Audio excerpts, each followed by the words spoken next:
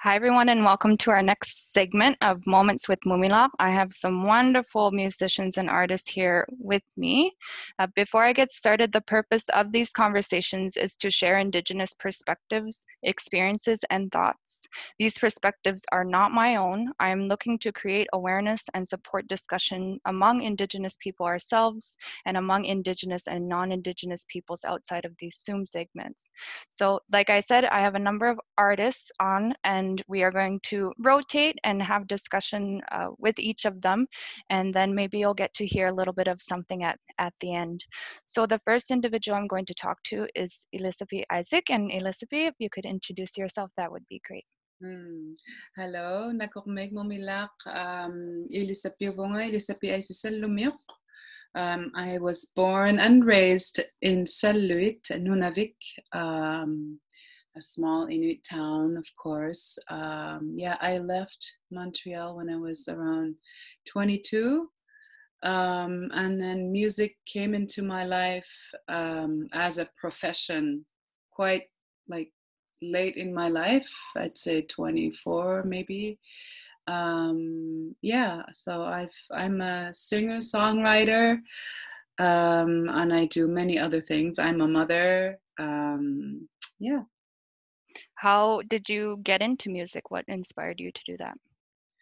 I never know when to say I got into music, when I got into music, because when you're a small kid, a small town girl, even though I had amazing influences or inspiration like my uncle's band, Sugluk band, the Dorset, Cape Dorset band, who are family members also, Tayara, and a lot of music in my town. So I always thought, it's just something we do, right? It's only when I heard Susan Aglukak's album, what was it called again? Oh, her first album anyway. I was sitting there and I saw her album, and I was her cassette, and I was so blown away because all of a sudden I was like, we can do this, we can actually. So I was a teenager, so that's really when you're it's like seeing something on TV and you're like, oh, I want to be like her. Before that, I didn't really have that, even though we had amazing people like William Tagunak, people who wrote amazing songs, Charlie Adams. It took a while. And when I moved here, I started really seriously consider making music, writing my own songs. But then again, I had my brother, Charlie Dakrik, who's an amazing musician. But to really think about making a career, or even the word artist didn't really exist. I don't think it really does still in my language anyway. So it's still something that is it can come in and it can just leave, and I could do something else. So yeah, it took a while for me to understand that notion of being a singer. Definitely. And it's interesting too, a lot of the time when we're growing up, we don't often see ourselves reflected in so many different aspects of life, in music, in politics, in nursing, and we see it more and more, definitely, but it's not something that we all necessarily grew up with. How would you describe your music? I think my music is definitely very personal. First and foremost, it's something very, it's my sort of, it's like something that defines who I am. It's probably the place where I feel most accepting of myself, where I feel most strong, where I feel so many things that I aspire to be when I was a kid, probably. But those feelings are they're pretty amazing. So it's, yeah.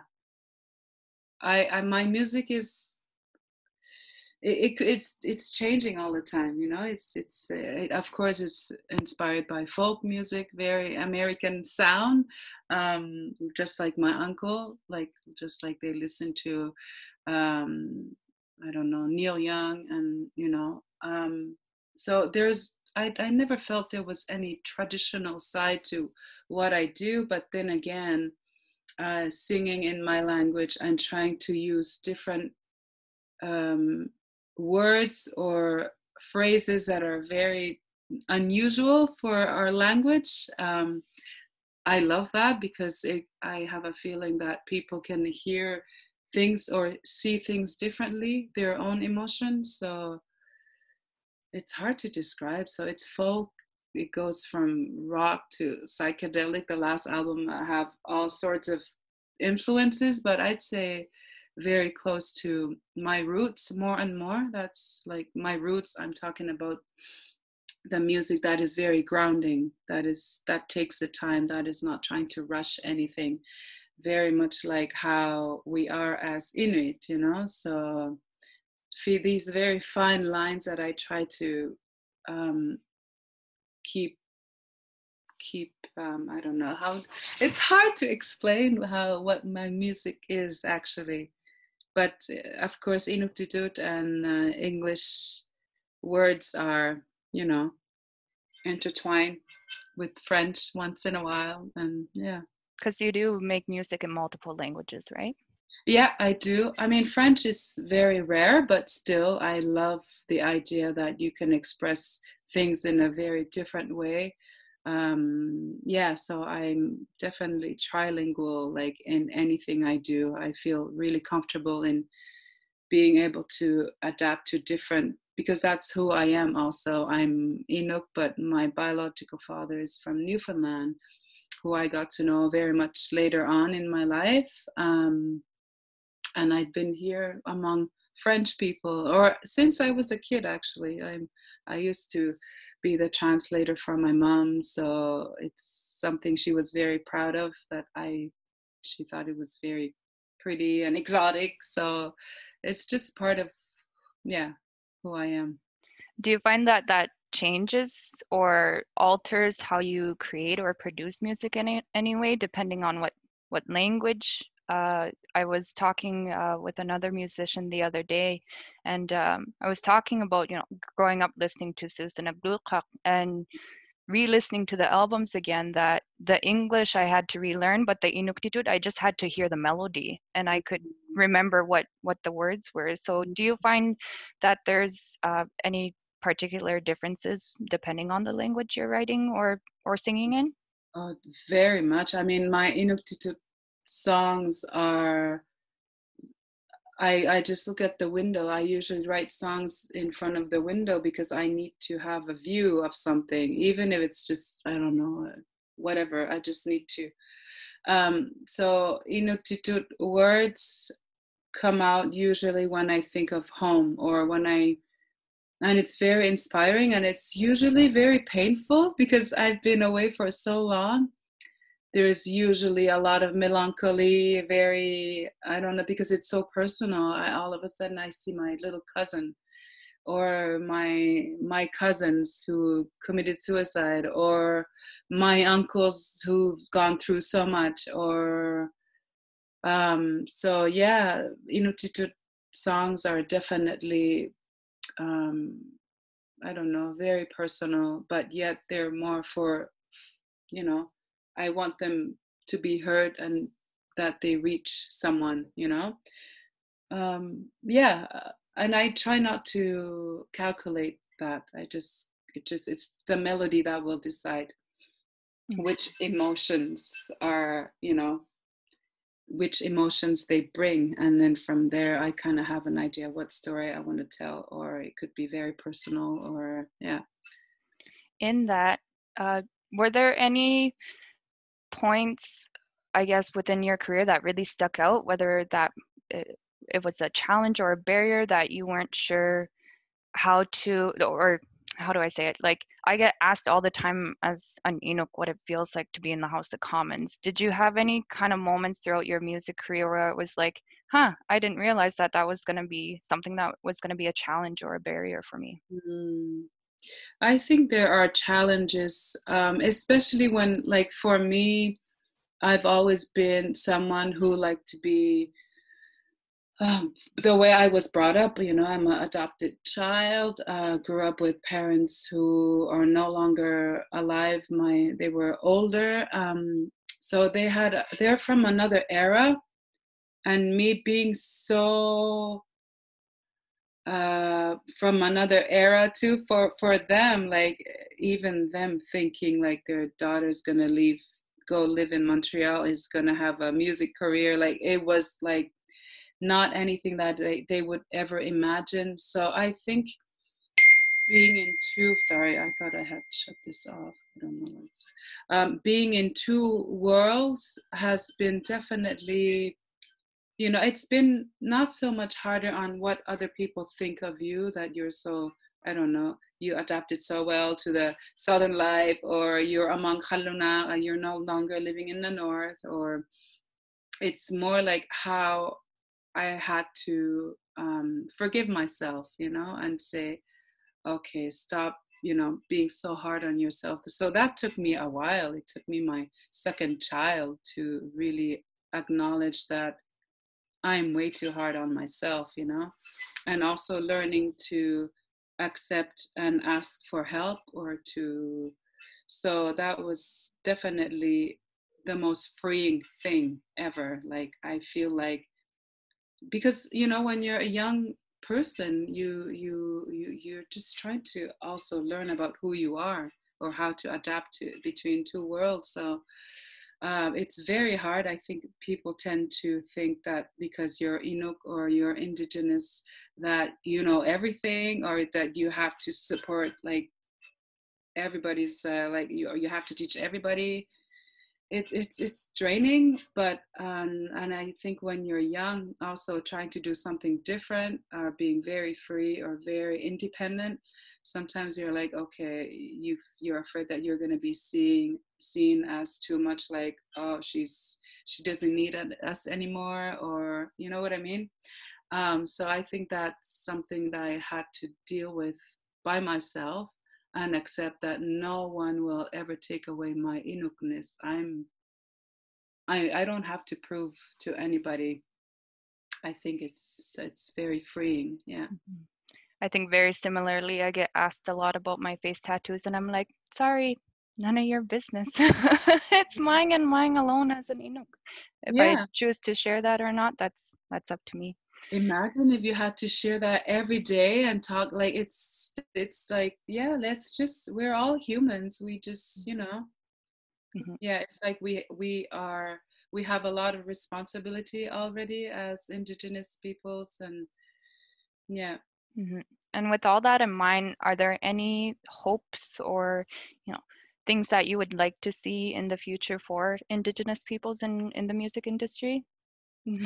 Um, well, in all industries, actually, I think music industry is the place where probably there is a lot of movement, where it's really like a lot of music, all sorts of music, very bold, very unafraid, very like breaking all the rules. That's how I find music is right now for the indigenous people. But I think we need to make space for us. We need to see us more um, on TV, like our TV, like here in Quebec, like in Montreal, is people are starting to talk about how it's still very white. We need to change that. And I think it's okay to be like, hey, we want change, but I think it's also important that non Indigenous people realize that they need to make space for all colors, for all cultures.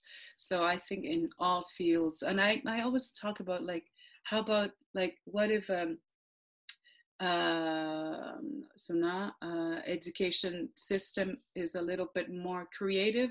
Let's say a school, my kid's school here in South Shore, Montreal, could recognize like indigenous languages around the area, indigenous communities, or even just like just learn to say a few words in that language, where so kids could really feel like, okay, we are, you know, this is so rich. Imagine, like, I think there's so many things that we have to do, like what the kids are taught in, you know, history classes or cultural days. I think there's some changes coming, so I'm really happy about that. But I think we still need to be out there and, you know, not just be teachers anymore.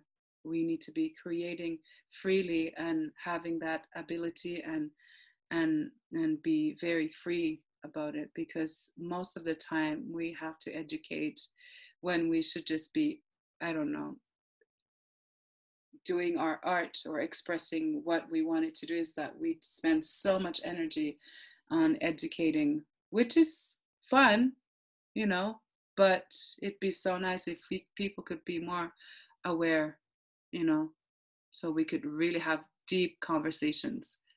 Absolutely. And I think that that's something as Canadians, we often take pride in Canada being inclusive and diverse. But when you actually look at it, we're looking at the surface. We're not talking about history. We're not talking about, you know, there are so many important things that we'd like to think we're doing a good idea, but there's always room for improvement. And I think that something as, you know, not a lot of people think of this because they don't experience not seeing themselves in media, not seeing themselves in all different kinds of professions and industry. It's so important that we have that room to, like you said, teaching. Oh my goodness, when I was going to school, I was like, sorry, I'm paying to be here to learn, not to be the teacher. Yeah. So I think that that's something that we experience all too often. And I think that there is such an immense amount of accountability and responsibility that we put on ourselves and one another sometimes as Indigenous people with that. So I think it's amazing that we're, even though it is 2020, I think we should be a bit farther, but we're at this point where we're having these conversations. I think it's really powerful. Yeah. In that, for yourself, do you have anything that you would like to work towards or accomplish in the future for you? Oh my God. It's so many things. I want to do so much more. I want to go back to making films, but maybe revisiting the Inuit stories, but like modern stories also, like not so long ago. I'm so amazed at, like, or I'm kind of stuck in the 60s, 70s, because that's where changes came, really. Like, you know, like my town was still iglooiga in the early 60s, right? It's crazy if you think about that. So residential schools era for where I'm from anyway, 60s, 70s, are so many stories in there that I'm interested in, like my uncles, what went on, you know, and also why they are the way they are now. I want to understand. And so I think that's something I'm really interested in right now, in order to really maybe understand a little bit more who I am, who my family is, who my community is, because we were never in one place. Many of us, we were, you know, small little communities would, you know, had gathered in what we call villages now. So there's so many amazing things, like rite of passage. I don't know if we say that, rite de passage, but like for instance, tattoos, or even as a kid, I think those you know, they start very earlier on. All these very ceremonials that we don't practice anymore, but they should be made into, because it would be very helpful for the kids and individuals, you know, growing up and feeling like they're guided. So I think these things have to start having their space in our communities. Of course, I think because of religion, it was replaced, you know, because of religion, but I think I'll never say don't be religious anymore, but I think we could live with both, and we don't have to feel like we have to choose. I'm talking about people who are, you know, going to Anglican church in my town, or I think we have to start making space for those very special ceremonials, you know, that we used to have, because they can easily come back like that. Look at the nature where we live. They're made to be there among Inuit. So Absolutely. I love that. Sharing and creating awareness and sharing experiences is so, so important. Would you care to share a little bit of your music or a little taste for us of yeah. that? I'm not gonna take the guitar because you guys are gonna be like, oh, she's so bad at the guitar. Yeah. I could maybe share a song I wrote, one of the first songs I wrote after my postpartum depression or whatever. You know, my spirit was just like, after my second baby, and then with my third one, it was just so much better. I'm so much, you know, I've learned to accept happiness, you know, finally. Well, I'm about, I don't know, I'm happy. I feel happy. I feel like, and I think it's something that was never really something I never really took seriously, you know, being happy and being kind to oneself. And so this song came in during a very sad time. And I thought about many individuals out there, or my cousins who passed, who committed suicide, and how it's so hard for Inuit to ask for help and say, hey, I need help, or I'm not feeling well. So I'll try to make it quicker because it's very long, but it's called Ikayunga. Asiu gama ungasi tumo Riango ama naluli ama ikayo taulaulang ilanium ito ukausit sa tawa Riango ama naluli ama ikayo taulaulang.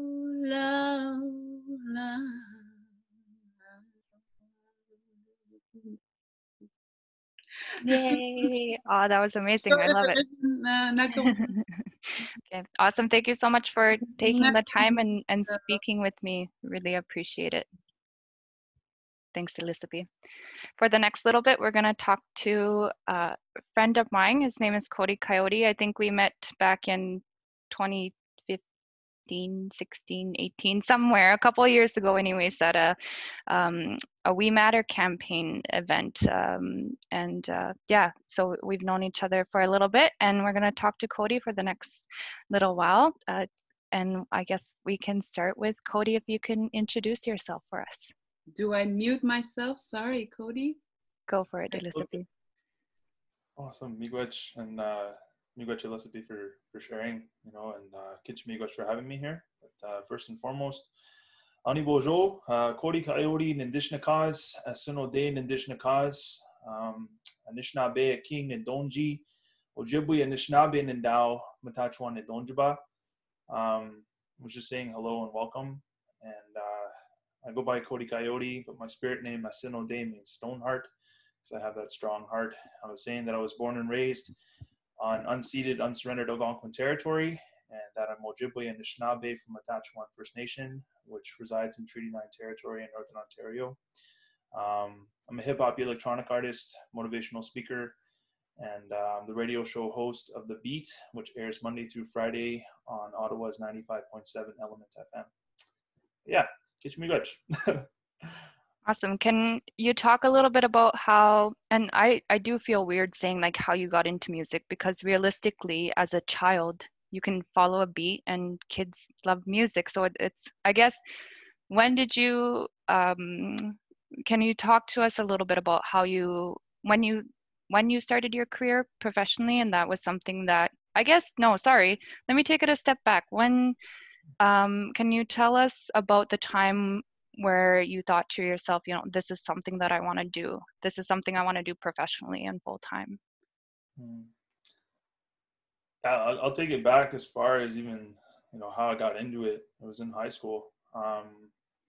My father introduced me into poetry, and it was around a time where I was being severely bullied for having long hair and being Indigenous. And he told me that I had an option, you know, with what I was writing. I could either let it go or I could do something with it. And I chose to do something with it. And it was when my teacher had come up to me in class one day, and I was working on this wicked piece. Like, I loved what I was writing. And he comes up to me and he's like, "Hey, what are you doing?"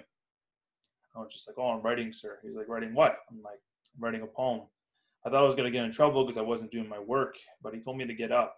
And immediately I'm like around this point in my life, I had my own seat up front of the principal's office. That's kind of where I was, right? So I thought he was going to bring me to the principal's office, but instead he brought me into the studio, which was right next door to his classroom. And he's like, "Here, go check this out." And I saw about 3 of my friends in there recording a demo. And I kept going in there because he allowed me to go there at lunch, after school, even on the weekend. And it became a safe space for me to get away from bullying and get away from racism. Continually going in there, we ended up experimenting with like hip hop beats, and I experimented with rapping for the first time. And once I started getting that feel that I had in there, it was medicine all in itself. And I started to tell myself, like, I want to do this. Like, I want to do this. This is what I want to do. I don't want to do anything else. I want to make music. It makes me feel good. And I just continued with my practice of making music. Got my own microphone, my own software to work with at home. And I cut my first project back in 2015. And then that ended up being up for a few nominations at the Indigenous Music Awards. And that's exactly where, well, I ended up being out there with Yai and Chelsea first and foremost. I don't know if they remember, but it was quite awesome. And that's where like I started to like really get a feel of like, this is for real. You know, this is what the end result can be, you know, and where this journey can lead. And I continued to make music, you know, and invest that time into my craft. But yeah. I love it. Since that time and getting more, it sounds like it was a very, and this is a conversation that has come up more often. What I'm seeing and what I'm hearing from Indigenous artists, Indigenous musicians, is that without these windows of opportunity, like if your teacher wasn't there, would your music career be at this point in time? You know, when Indigenous people attempt to access things in, you know, in multiple areas, it can be difficult. I think that those, being a musician and being an artist, although I have never been one, I have lived with them, I have been very good friends with them, and it's such an immense amount of work. It is such, you have 100% have to be very passionate about creating your craft and altering it and putting it out there for people to have access to. Since you know, being in that recording studio and having done the work that you have there been any barriers or challenges that you were like, oh snap, I didn't realize that was going to be something that I would need to overcome? Is there anything that kind of sticks out to you in terms of that? I think there's a few that come to mind right off the bat. Like, one thing that's important to acknowledge that a lot of people, you know, the average quote unquote Canadian, again, I'm not Canadian, I'm Anishinaabe, and finding out what that means is important too. But there's like this ideology that everything is like pan-Indigenous, you know, and all of our experiences will be very similar or the same, you know. But I acknowledge that growing up in the city as an Ojibwe man, you know, and growing into who I am today is going to be different than someone who was in a northern community or in an isolated community. And I ended up losing my way for a bit, you know, and I'm pretty transparent about that. Where I had this gift, I let my anger take control of a lot of things. And that was the biggest challenge for me, is that I was just so upset because I didn't know where I was from. My father was a part of the 60 Scoop. I have family members that attended residential school, and it took me 25 years to meet my family. You know, within that 25-year period, not giving a lot of power to it. I was involved in gang life for 3 years of my life. I made some very severe mistakes, and you know, using drugs and alcohol actively, it all became a part of this anger. I was angry at myself. I was angry at everyone else around me. And that was a really, really big challenge that I had to correct and I had to come to terms with. Now, living sober, walking in an Anishinaabe way, walking that red road, I think it's important to acknowledge that, you know, because when we have challenges that aren't really like other people dishing them towards us, and we're only like dealing with things internally and trying to navigate that in our own way, it can be very difficult to stay creative and to stay optimistic and positive in those certain situations. But that's the personal one. The second one that I wanted to talk about is lateral violence. This is something that stems from that divide and conquer method on like pinning people against each other. And I still face it. You know, it's the unfortunate part is that if somebody sees somebody else that's succeeding, they would much rather pull them down as opposed to lift them up, you know. And I see it time and time again, even in the industry. I see it in the Ottawa community. And it's so much that I had to step out and I had to come out to Saskatoon where I'm at right now. I'm in Treaty 6 territory. Just to kind of get away and to refocus and to be creative in that way.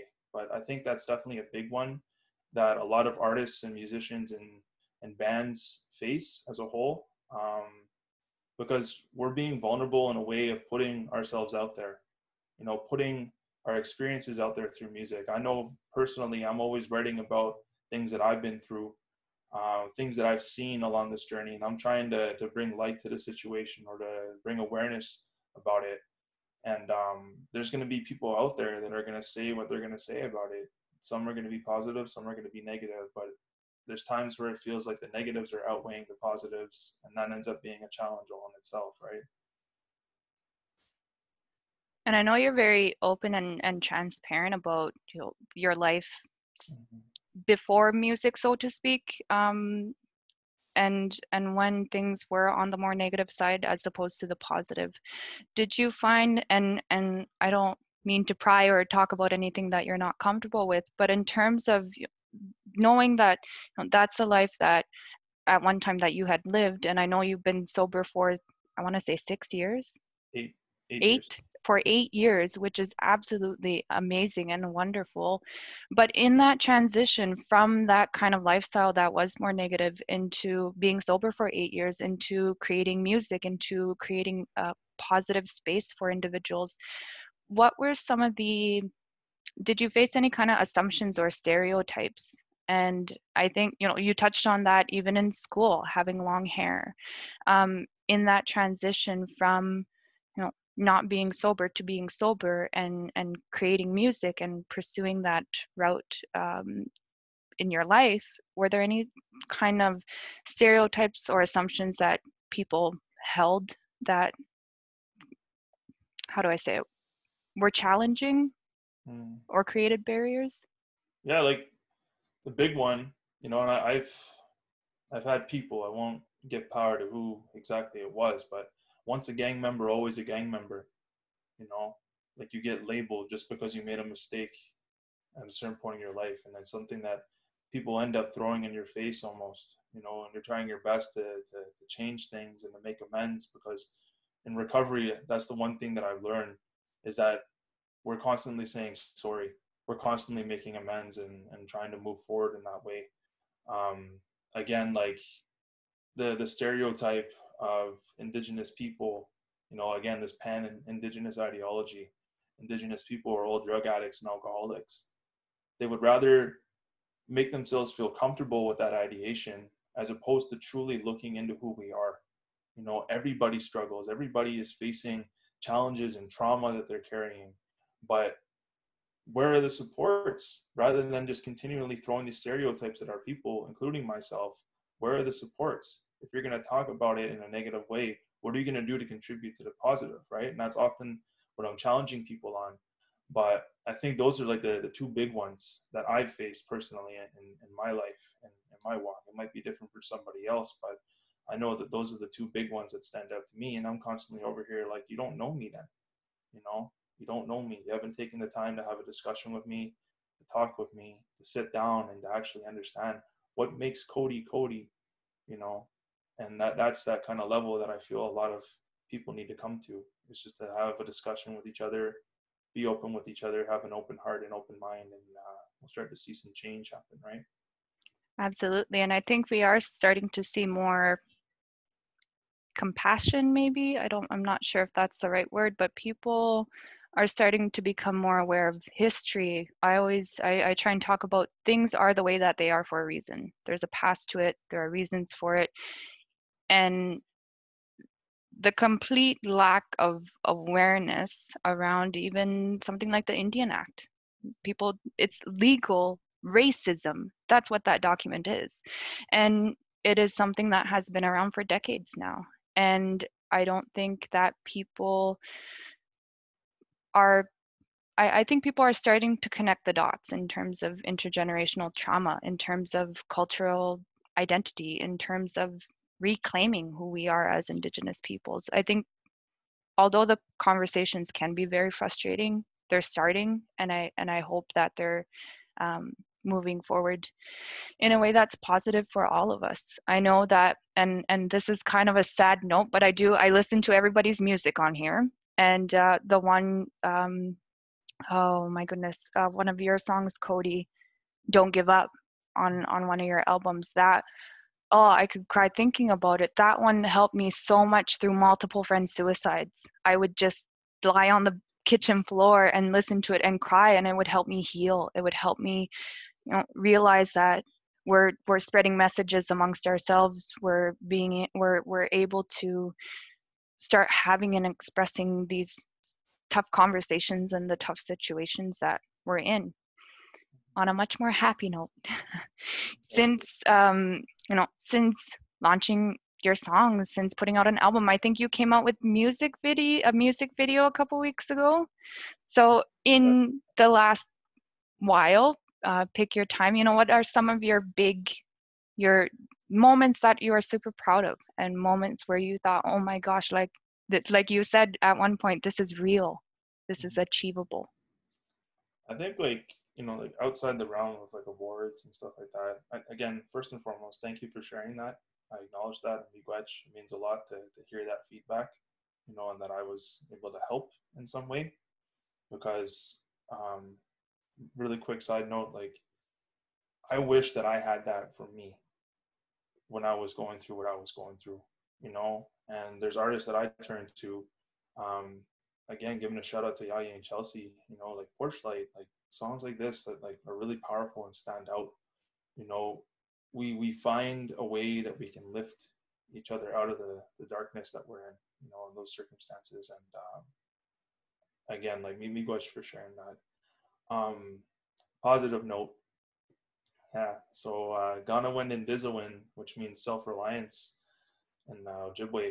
I came across this, and I've just been learning language and reclaiming that part of who I am, right? And like, we ended up shooting this music video out in San Diego, and it was just this really cool project that my partner and I got to work on together. And we filmed that with an iPhone 8, and just being able to like have that self-reliance and like initiate a message of that was really powerful, and I am grateful for that accomplishment.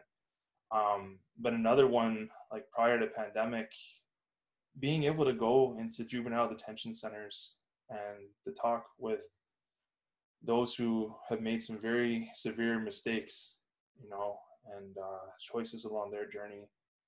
For me, I felt that's where I need to be, more of that, because that's where that road was leading for me.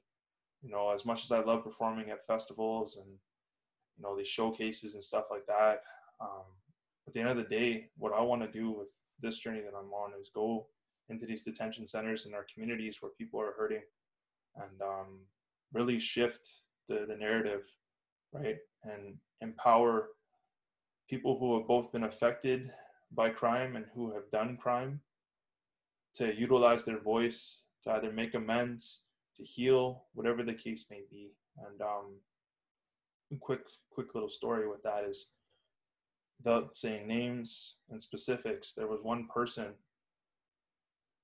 there was a change that happened there.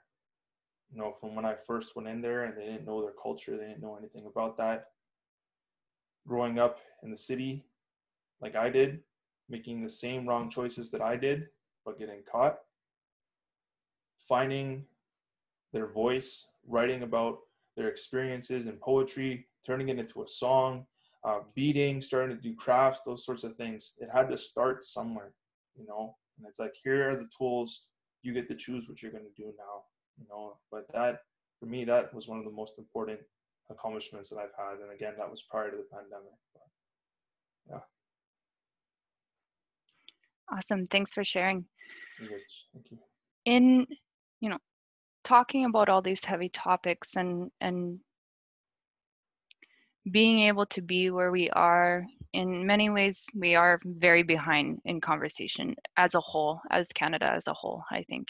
I think amongst Indigenous peoples, we are very, very, very far ahead of everybody else in a lot of ways.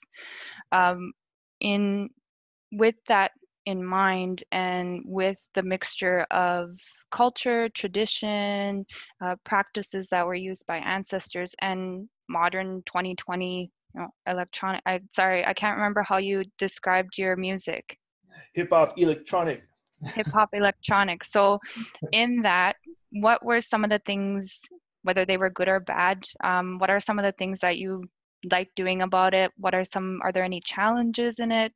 Kind of that, in this day and age, as Indigenous peoples, a lot of our worlds collide. But in terms of music, can you talk a little bit about that? I just love like making an idea come to life. And ideas are sacred. I don't share my ideas with anybody. That's mine, you know, until I'm ready to make them come to life, because people will do what they will with an idea, right? But if you take an experience and you give life to it, and you're taking that power back, if that experience was negative, I think that's a very moving place to be. But for me, like, I love writing. I love the creative process that I have. I've got to connect with a lot of really, really cool people along the journey. I've got people that are in Kazakhstan. I've got people that are in Atlanta, like all over the globe. And the internet is beautiful for that, especially in the hip hop realm, because there's so many producers out there. There's so many songwriters, so many different people that we can connect with. And if somebody sends me a beat, they're like, here, check this out, and I'm digging it, then like, I just go, I find myself in a nice quiet room if I can. I put in the headphones and away we go, you know. And it's just like that constant medicine, just being able to channel it somewhere, right? But for me, like, yeah, that's definitely a big bonus and a big plus, and I hope that helps contribute to what was asked. Absolutely. And I'm always trying to, I think that language, and not necessarily, how we speak to each other, what words we decide to use, are so important. I very much hound the media, and I feel I just had this weird bitter taste in my mouth. I just felt like a reporter that had no clue who they were talking to, because I just asked basically, how does it feel to mix two different worlds? And that's our whole life. I feel once that question left my mouth, that felt really weird. So I guess it's more, we should be able to create space to create new things, exactly as Elisapie was talking about. We shouldn't keep ourselves contained in these little boxes. And since I've been talking to artists already, it's like, the way I ask questions, and the way that what we talk about, I think it's super important. But I just wanted to point out, I felt weird asking that, and that shouldn't have been the question. The question, I guess it would be more, can you talk to us a little bit more about the creative process, and how it's important that we don't restrict ourselves to a certain type of music or a certain style, or people do get known for things, but that's not to say that you can't do other things. So I guess more on, for people that are looking at trying something new or starting something new, Indigenous peoples, Indigenous youth, is there any kind of message you would like to give to them, or any advice? Yeah, like, today is our day. Tomorrow is our day. Yesterday was our day. You know, now is the time for us to mobilize.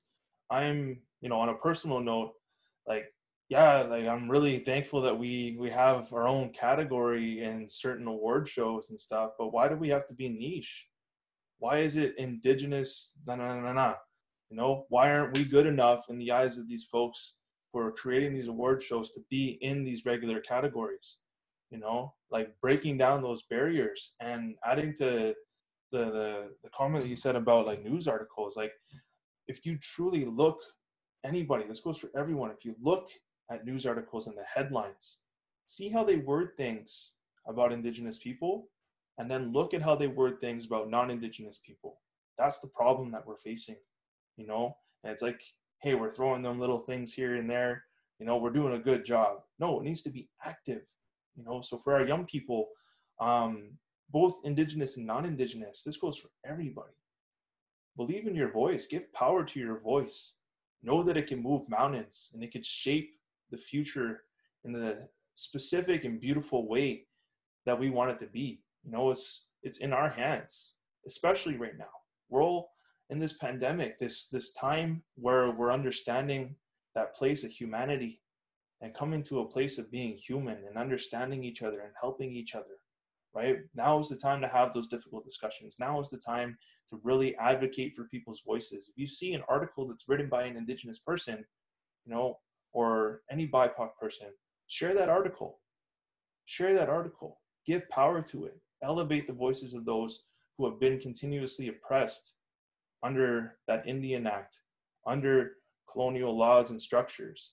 You know, really breaking it down and building something beautiful up together. But that would be the biggest part that I would say, is just give power to your voice. Understand that there are people out there that are willing to listen, that are going to support it, you know, and don't be apologetic for doing it.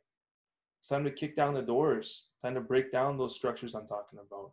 And again, building something beautiful up together. So, good. Thanks, Cody. I really love that. I'm all about, let's recreate normal. Let's have a new normal. We've seen the injustices and inequalities. We do not need to go back. We are in a perfect time to move forward, to progress together. On that note, would you like to share a little bit, give us a little bit of taste of your music? Yeah, I'm down. I could do an acapella, you know, given the current circumstance. All my gear's back in Ottawa, but over here in Saskatoon, you know. So yeah, I think of a relevant one that's short and sweet here. Yeah, I wrote this piece around the whole Canada 150 celebrations that were happening. I felt so awkward. I was like, whoa, this is the most weird place to be in, you know, and people can have their own opinions about it and stuff like that, but I felt awkward because, again, coming back to what I mentioned earlier, it took me 25 years to find my family. That includes being able to connect with my family members that are from Atachwan, to speak my language, to even have any sense of a cultural identity, language, ceremony, any of that, right? And it comes from a song called 300 Reconciliation. Yeah, let's get into it. 150 years full of genocide. 150 years that our people cry. 150 years try and kill our pride. 150 years that our people die. 1876, Indian Act, changing the ways that the Indians act, eliminate, eradicate all the Indian pacts, take the land and create an Indian tax, assimilate, never bringing Indians back, murder and rape generations of them. 1763 proclamation began, now we celebrate, do it over again, neglecting to help all the needy, taking the land because they're greedy, they've broken the treaties, brainwashing you all through a TV, dividing us all because they're sneaky, I need them to free me. 150 years, no celebration, and you with me, T, in our First Nation. We need to show love through education. The future is here, reconciliation. Thank you. Oh, I love that. You can't see, but I got goosebumps everywhere.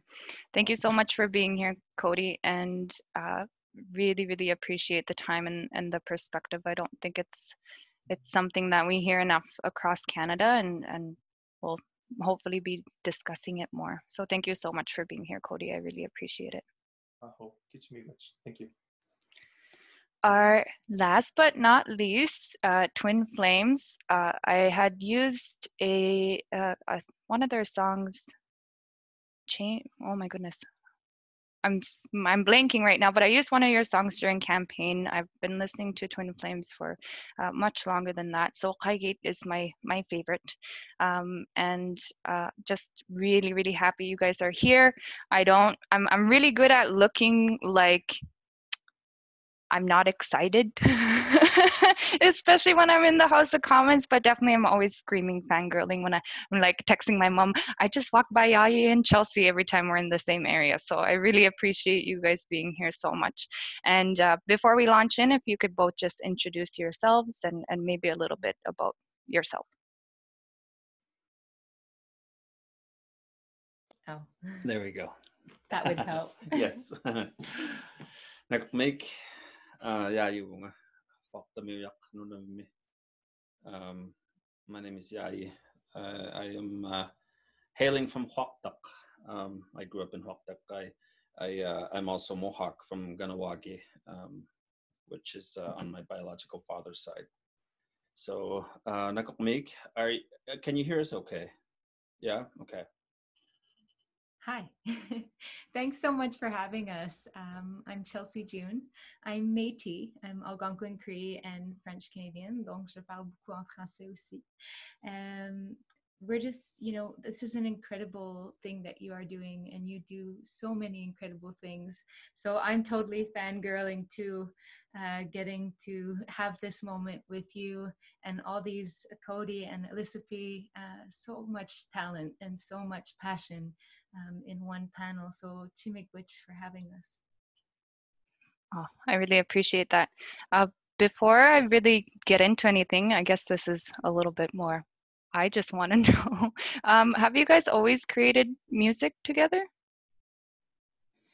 No, No. we were both solo artists and met on a television show. Oh, so maybe can we talk a little bit first about the your solo careers, and then maybe kind of how that came to be Twin Flames? Go for it. You go first. No, you go first. You go first. I guess for me, I never really considered myself a musician until I'd say about 2014. But admiring my Inuhatics like Elisapie, one of the things I truly remember is hearing some stuff that I felt, were beyond where I came from, and hearing something that was much different than what I was used to from the typical Inuktitut folk music. And I truly admired that because it was a style that was evolving from what we were used to listening. And when I finally got into music, I understand some of the reasons why you possibly left as well, Elisapie, to pursue music. And I met, for me, leaving the North was under different circumstances. It was for family reasons. But when I became a musician, I right away understood what it was to be an artist, and to start using hearing the term ingiti. Ingiti meaning the singer, the artist, and the very gigantic microscope that you are now all of a sudden a part of, where every move you make, every step you take, I'll be watching.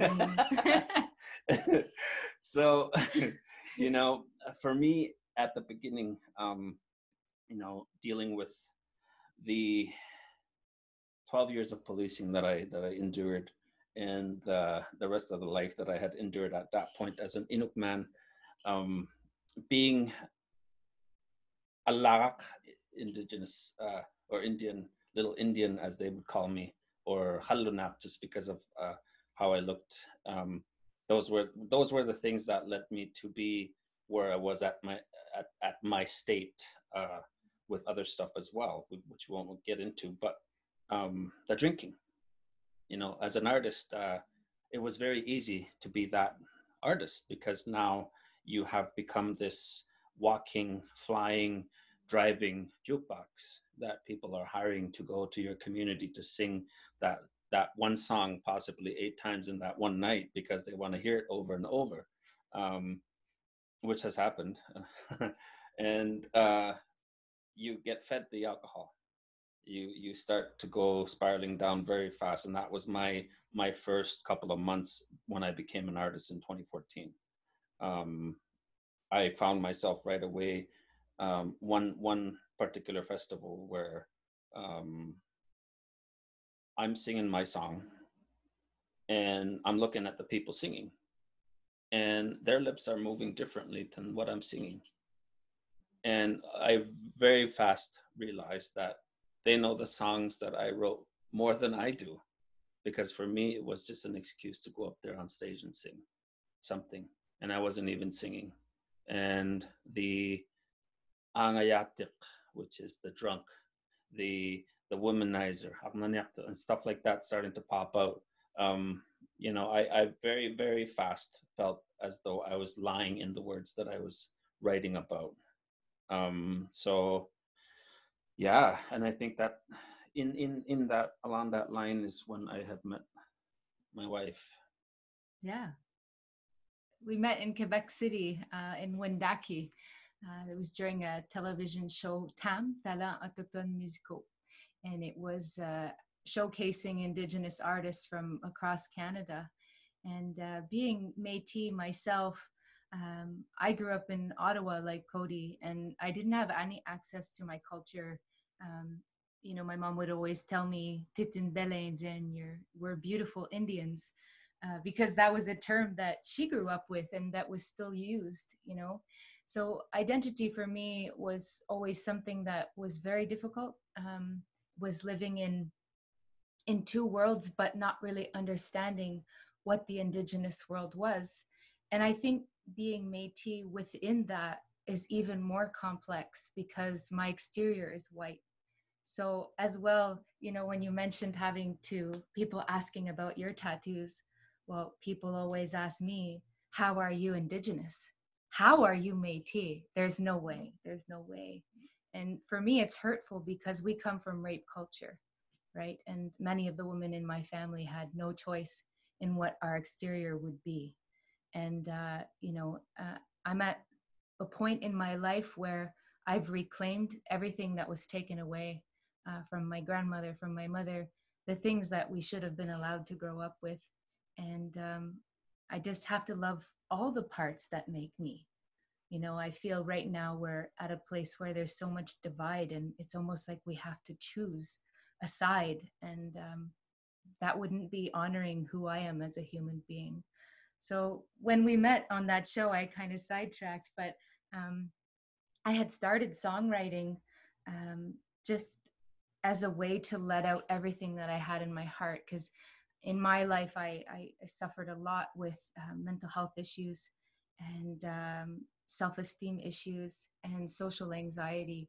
And to have conversations or speak to people was something I never thought I'd be able to do, let alone sing in front of an audience. So writing to that piece of paper kind of became my one way of releasing everything. And having lived a life in addictions and being sober for 14 years, when I started songwriting in around the same time as Yai in 2014, I had already begun my healing journey. So a lot of the songs I was writing at that time was, how can I help somebody that might feel some of the things that I've gone through in my life? Because I believe within our suffering, it's never for nothing. If we can find whatever lesson or find whatever strength lies within us and transfer that knowledge, then it means it wasn't for nothing. And so when Yai and I met around a campfire during that television show screening, he was singing a cover song that I knew. And so even though I was shaking and I was so nervous because I'd never even been around musicians in my life, I just joined in singing, and our voices did this instant harmony where we both kind of looked back. We didn't even know each other's names, and it was like, wow, as if music can be this awesome. So a few months later, he came to visit in Ottawa. Then he just moved in, and I never let him leave after that. But I don't think he wanted to leave either.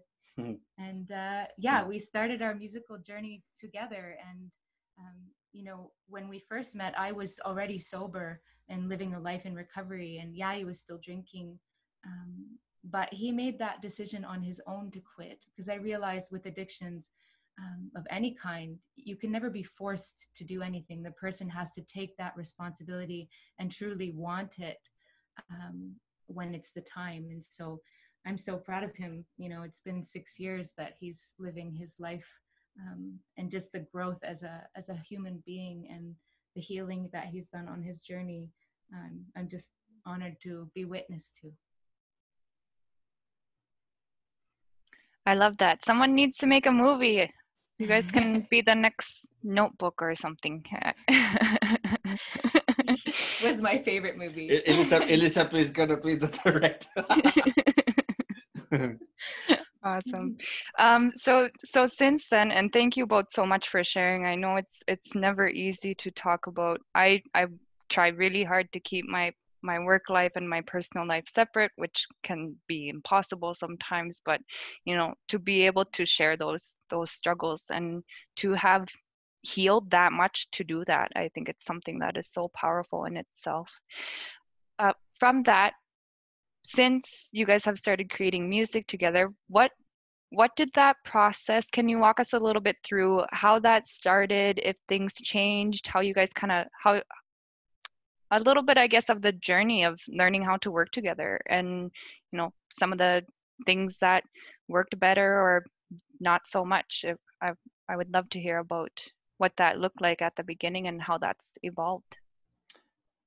The learning to do it together is still ongoing, but in a harmonious way. More harmonious now. Yeah, I think, I mean, because my brain works a little bit differently than hers, and I think a lot of that is kind of touching on what Elisapie had said earlier, where the lyrics of the song tend to kind of develop from what the instrument is saying. If I play like I'm the melody in this, the creator of the melody, and Chelsea's obviously the stronger songwriter. But in the end, I think just kind of like coming up with a melody. If I can't necessarily express what I want to, and often there's really never any language, and that's one thing that I've always been really focused on, is that I don't focus on the language. I focus on the music, regardless of where you come from. Even though I am proud of my mother tongue, I'm honored to be able to sing in my language everywhere I go in the world. Bottom line is, music does not have a language. It is what it is, and I often gravitate towards the music part. And then in all of this, I think when Chelsea starts to sing something, you know, I may stick to that language she's starting in, whether it's Inuktitut English or French, and then or have that interweaving, like Elisapie had said earlier. And I think it's just to be able to ensure that the listener is being taken on a journey, because that's what music is to us. It's a soundtrack to our own life and our storytelling, and the conversation that it brings, because it may be about the hard topics that we as Inuit people or Indigenous people have had to endure over time. And I think it's just about making sure that the listener doesn't feel responsible, because at the end of the day, the world is very big and not everybody is bad in it. Yeah, I think we've kind of learned too along the way how to work more together. In the beginning, it was really difficult because my brain is very structured based, and what is the intent, and what do I want the listener to feel, or what am I trying to convey in what I'm saying. And so I think we've been a healthy balance between the two of us, and really learned how to work better together. We were both only children as well, so we had to learn how to share. But yeah, I think one of the things that I find super fascinating about our relationship in music is that I don't understand Inuktitut, but I'm able to sing in the language, and I have this infinite love for the language. And my brain, I guess, hears it in a way differently than if I were to speak it. And one of the things that's so cool is Yai can start writing a song, just singing and playing his guitar, singing in Inuktitut, and then I come in English in an emotion that I'm feeling, and I just start singing. And then after he'll be like, how did you know? Like, how did you know what I was saying? And I didn't. It's just that connection or that feeling that music can make people feel subconsciously. It's so powerful. And um, I just always grateful that this gets to be our life and our real job, because I never thought that, like Elisapie, I never thought being a musician or an artist could be a job, you know. Growing up in Ottawa, you get a government job, you get the husband, the white picket fence, and you follow all those steps. And that's the key to happiness. But I did all of that and I was very unhappy. So letting all of it go, breaking down the boxes that society tries to put us in, is where I've found my happiness. Absolutely. And that's something that I struggled with for a long time, why I didn't like school, why it didn't sit right with me. And everybody around me had that checklist. I get a house, I get a job, I get my white picket fence, and I'm like, I have more that I want to do than that. Like, there's the world gives us such unlimited options to be creative in so many different ways, and it's it's it's a lot more fun sometimes when we don't abide by those assumptions that this is how life goes, and that's never actually how it works out. With your music as Twin Flames, each of you, I'd love to hear a couple of examples or stories that really stick out for you, whether it's a place you went to you never thought you'd go to, maybe somebody you met, moments from your career together that really just for whatever reason stick out. I mean, there's so much to choose from, because, you know, we didn't expect that we were going to be doing this for a living and seeing all the places and going on all parts of the world with what we're doing. It's obviously humbling. Um, I think something that is current, at least I'll talk about that, is a young man in Nunavut. Um, he had been to our show, in one of our shows, where he was working, and after we had gone home, he started to message and say, I'd like to come and visit To the hotel. to the hotel. And we were like, okay, like we try to generally not invite people into our personal lives, just because we just meet so many people on the set and when we travel. So we try to keep that part of it more personal. But he had a story. He really, you know, he gravitated towards one of the songs, and he said that, you know, it saved his life. He mentioned that when he was 10 years old, his father had committed suicide, and so for him, he felt like, having listened to the song and seeing the reactions of people that gravitate towards our songs, you know, he felt like, you know, he was really appreciative that he's able to listen to that, and other people are able to listen to what we create. And he said, I really, really want to come by. I have a guitar for you. I'd really love to give you the guitar, because this guitar didn't do it for me. I tried. I gave it to my little brother. He just wanted to play hockey. I just want to play hockey too. But I want you to take this guitar. And we said, no, like, I can't. I can't. I don't feel good about it. And so he said, I want you to create something with this guitar. And I want you to continue to do what you do and write. So we said, okay, come by. Well, I won't promise that I'll take it, but come by, let's have a chat. And so he came by and he visited for about an hour, and he still managed to bring the guitar. And I couldn't refuse it. I ended up, taking it, and following that visit, I think within a week we had a song created, and it's a song called Pisukpunga. It's a song that is going to be released on our upcoming album in August, and it's kind of inspired by how sometimes even just going for a walk, depending on where you are in your life and what you're doing, just that helps, to focus and refocus and to listen to something. And that's what the power of music has. When you listen to somebody singing, you automatically assume that they're writing about you because it's so relative, and you're saying to yourself, oh my God, that's my song. And that's what the power of music has. And what more can I say to what music does? And I think everybody can relate. Yeah. And you wrote that song on his guitar that he gave you. Yes. Full circle. Yeah. Sorry, I'm ADHD, attention deficit in high definition. Yeah, he was an incredible young man. There are just so many people that we have met on this journey. It's so hard to pick one, but I think one of my most incredible moments that I've gotten to live in this lifetime is being accepted by Inuit. In the beginning, it was tough. We would go to Nunavik, and they would say, in Inuktitut, we don't want her on the stage.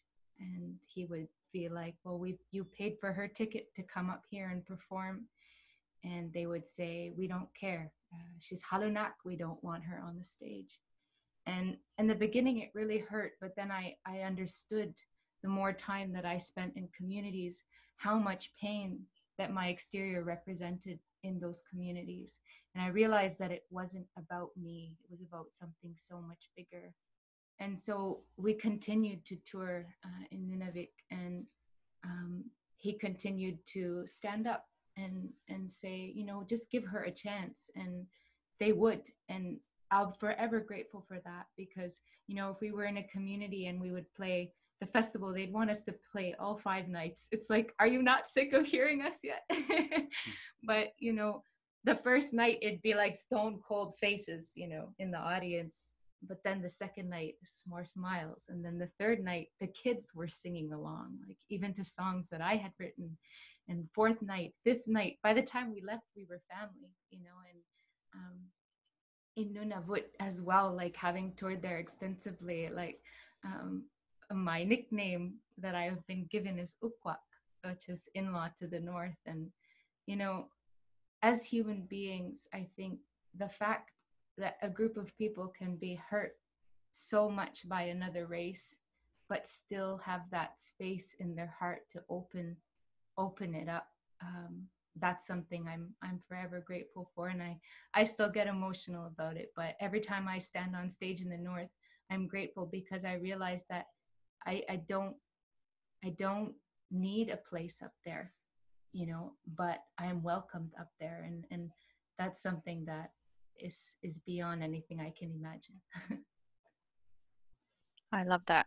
Thank you both for sharing. I really appreciate it. And even, just listening to this conversation, it's hard not to choke up and tear up, because what we're talking about, it's so real for each and every one of us, sometimes in different ways, but in a lot of ways very, very similar. And when you look at the history for Indigenous peoples, when you look at even our own personal, what we've experienced growing up, where we are now, what we continue to experience is still so, in a lot of ways, so similar, even though it's not identical. And I really appreciate you both sharing. We are a little bit over time, which is perfectly fine. I've really, really enjoyed this conversation. It's been so powerful and so heartwarming. And Yaye and Chelsea, do you want to give us a little bit of taste of something before we say goodbye? What do you want to do? A cappella? Could always pick up a guitar. It's right there. What do you want to do? Right there. She She was talking about Sohaigit as one of her favorites. Mm. Yeah, and if there's snorting happening, it's not me farting or breathing funny. It's actually our dog.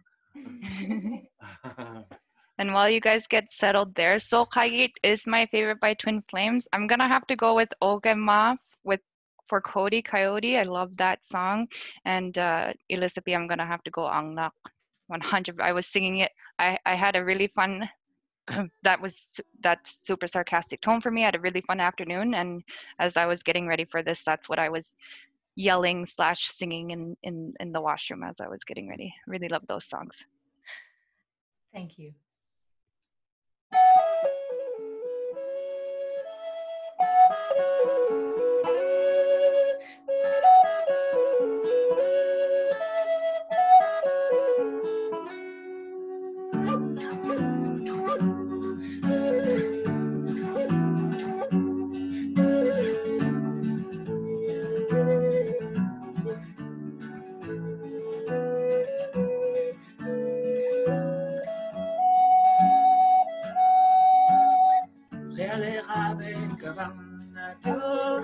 Imene basivonga kabale kave kabanga to imene gakoga so hai I love sunamo kaba khangano aqida nga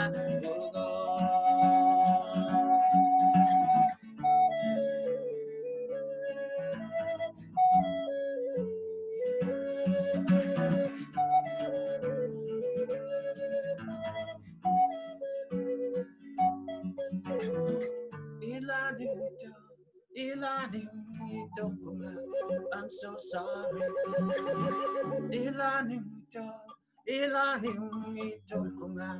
I'm so sorry.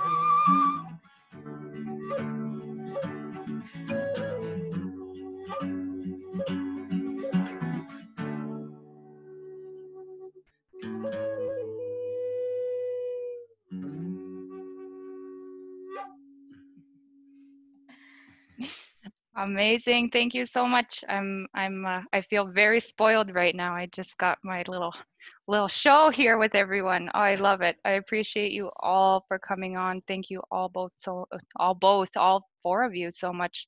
I really appreciate the time, and it's been an amazing conversation, and I really look forward to watching your careers grow and where they lead you next. Maybe just to wrap up, Elisapie, is there anything that you would like to say just before we close? Can you hear me now? Yep. Yeah. I'm very emotional. It's very rich. And I think that's what we have to be given a chance to share, and we don't hear enough of us, because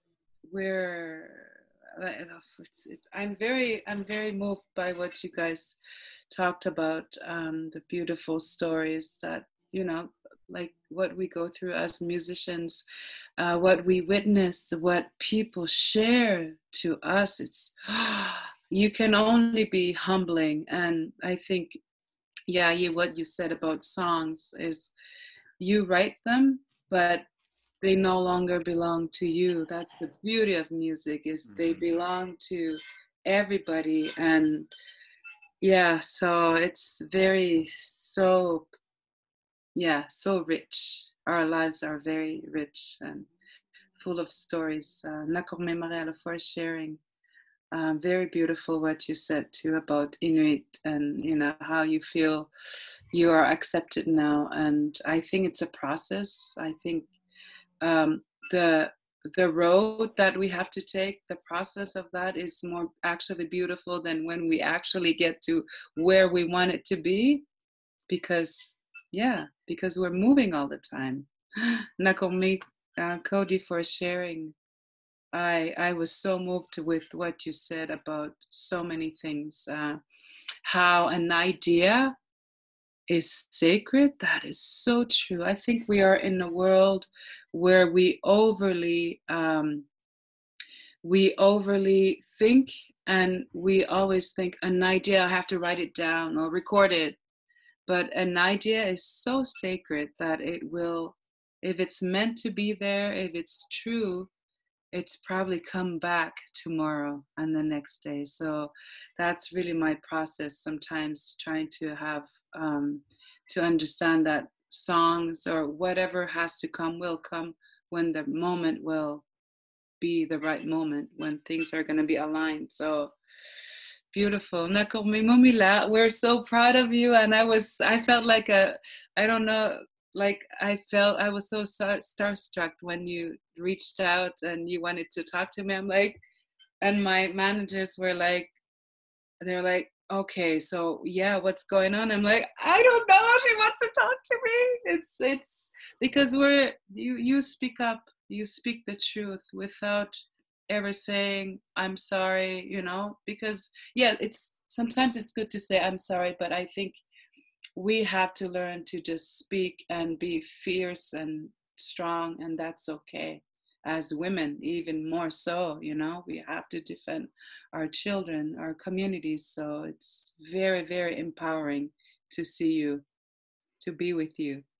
Thank you so much, Elisapie. I really appreciate it. We were joking around when I was messaging her because we met back in 2013, and my dad was so jealous, and I was telling her, he'll be super jealous about this too. So really appreciate you being here and your super kind words, Elisapie. Thank you. Cody, was there anything that you would like to say before we wrap up here? I had to unmute it. Almost forgot about that. Jeez. Yeah, I just want to say, Kichimi Gwedge, once again, thank you for bringing us all together and allowing a space for us to just have that open dialogue about such important topics. Elisapie, Kichimi Gwedge for your kind words, and again for sharing. Yai, Chelsea, Miigwech, and I am just so appreciative, like what everybody is doing in this circle right now. That's how we're going to see the shift that we're talking about. That's how we're going to see that positive light come to this situation. And I'm excited. I'm like, I've been in pandemic, like isolating. I've been staying myself, kind of going crazy a little bit. But now I get to see old friends and new, and we get to hang out and like just really talk about important things, So again, Kitch Miigwech, thank you. And let's do it again. Jeez, yes. Do it again, straight up. Thank you. So fun. Thank you so much, Coyote. I almost keep saying Coyote. I don't know why. I've always called you Cody, and I think it's just the Cody Coyote kind of really rolls off nicely. Maybe that's it. Thank you so much, Cody, for being here. Really appreciate it. And sharing. You shared some really, really heavy stuff and really important things. And it's important that we talk about it. And it's so important that we see especially Indigenous men that can heal and that have healed and are helping other people heal. It is so, so important that we see that. So thank you so much for sharing and for being here. Thanks. Thanks, Cody. Twin Flames, Chelsea and Yadi, is there anything that you'd like to? I just realized you're wearing a Reese's Pieces. Is that a Reese's Pieces shirt? It is, but I was wearing orange because I was representing. Yes. Represent. Oh, I don't even have orange on. Oh no. I'm wearing it for the both of us. For all of us. For all of us, yeah. Thanks. Just Hoyanami, thank you for having us. This is amazing. It's an honor to be here with all of you in this same space. And I think it's just that's the way forward is having more Indigenous voices heard and having more platforms in which we can be heard, but also eventually not needing those platforms, as Cody had touched on, where we're just accepted and in those same spaces as other Canadian artists. I know that's definitely a dream for Yai and I, and we thank you for giving us this space. One of the things that we hope to see as Indigenous artists is that, we talk about how it is in the non-Indigenous world, how we are treated by industry. But one of the things that we failed to mention is how we treat each other within the Indigenous industry. Since 2015, there's been a huge shift from what we experience, in some places where we are treated as if we've seen it all and done it all. But In the beginning, it was not necessarily like that, you know, and it's still very cutthroat, and we still have people that unfortunately sometimes don't like having their seats taken and will treat us a certain way. And, you know, this has to stop. You know, lateral violence is not just within different cultures, it's also within the same. And I think that's one thing that we wish and hope, because for us, when we see an Indigenous person up there on stage, person up there on stage, you know, we raise our hands and say, wow, you know, that's our people. It's a win for all of us. Yeah. Mm-hmm. Me. Now it's my mute that isn't working. Thank you all again so much for being here. I really appreciate it. I really appreciate the discussion, and I think this is something, you know, we look back at and we say, the discussion actually started changing more so there too, and hopefully we see periods of that start to happen, not just as Indigenous peoples, not just in music, but on all different levels for all different kinds of people. So thank you all so much for being here. Really appreciate it, and I'm so excited for everyone's future. Thanks, everyone. Bye. Hi. Hi.